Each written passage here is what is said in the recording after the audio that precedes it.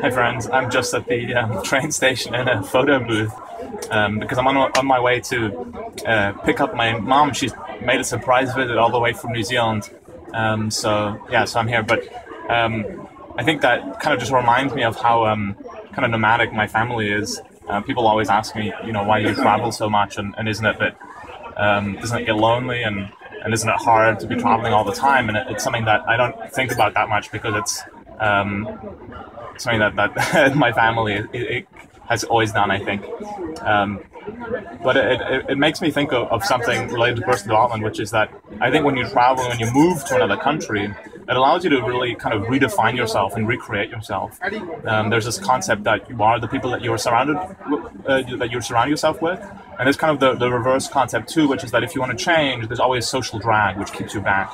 So that social drag is just the expectations that other people have of you, which keeps you who you have been in the past. And so by traveling, you get to be surrounded by new people with no expectations of you, and you can recreate yourself in a completely new light.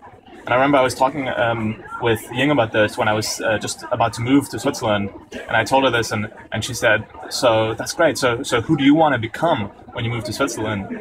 And actually, I hadn't really thought about it, and it made me think, and I kind of started creating this kind of a picture of who I really wanted to become as a result of this move. And I think that had a huge impact on what happened since I've moved here.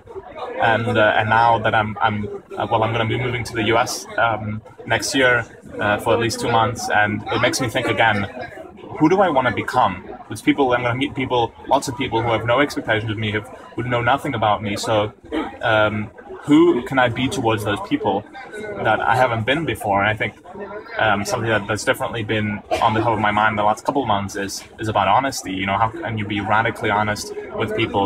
And that's really difficult with kind of existing relationships. At least it feels difficult.